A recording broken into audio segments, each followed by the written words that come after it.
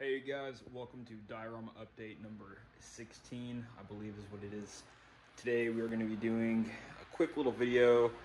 I've got a 4-day weekend this weekend, and I just finished my Tiger Tank 114 in Normandy diorama. And let me tell you, I am so proud of this one. I'm super excited, partially because I got this photo booth. Now this particular one is too small. I read the dimensions wrong online, and I ordered a new one, which will be here tomorrow, that's a bit bigger. So I'll be able to take pictures of my tank by itself. But give you guys a quick little sneak peek. Battle for Normandy, 102nd SS Heavy Tank Regiment, Tiger 114, south of Caen, near Cauville. That's the tank itself. Knocked out. The story goes, basically they got ambushed by British anti-tank guns, and the driver ran into a tank in front of it and broke the, I think it was the drive sprocket, and they had to abandon the tank. But I'll show some pictures that I took in the photo booth, and you'll kind of see why I'm getting a different one. It's a little small, but just give you guys some details to look out for in the video that'll come tomorrow. The rust details, you got round impacts, 2 different ricochets, hand painted splinter camo. It's like a tarp. Super happy with how this thing came out. I took my time on this one. Every time I got a little flustered and wanted to finish early and rush it, I stopped what I was doing and went and did something else, and it paid off. So, super exciting. There'll be a video up tomorrow, 2 different videos actually. One will be of the Tiger standalone in the photo booth, and then the other one will be black backdrop morning sunlight of the actual diorama.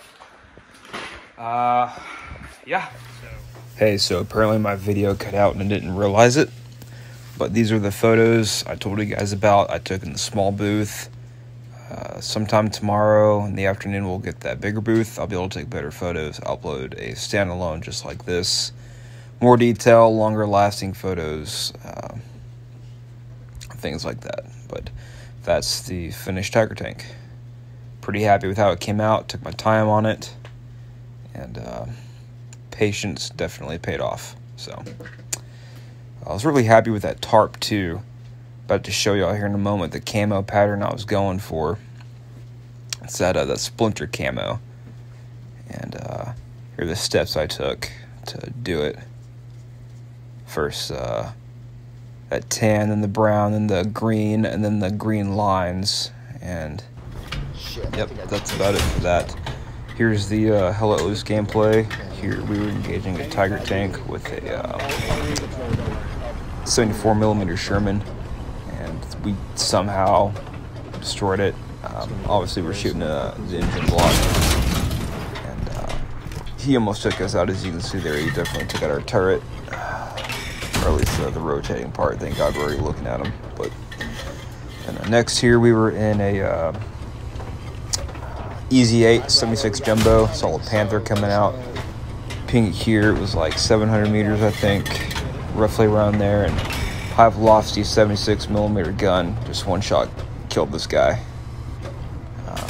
Got a good gunner too, so that definitely helps. Next we were in, literally right after that, is 76 jumbo against a Tiger Tank. 2 separate clips, because I recorded the first one, then we moved the tank across the road. You can see that Tiger Tank there.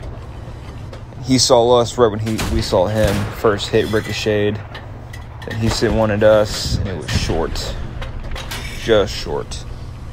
And that next round went out in high velocity 76mm, penetrated that armor, and got him in one shot. So next up, I think this is the last one. Looked on the map here. I was getting online with our other 76 jumbo, trying to hold that one point, and I saw a light-skinned vehicle on the map from our recon.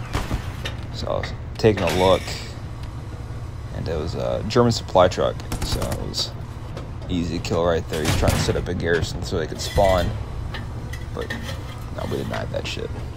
Oh, actually not last. On Utah Beach, we were in the Tiger tank again and engaging a 7.6 Jumbo. He didn't know where we were at. 2 shots, I think it took to take him out.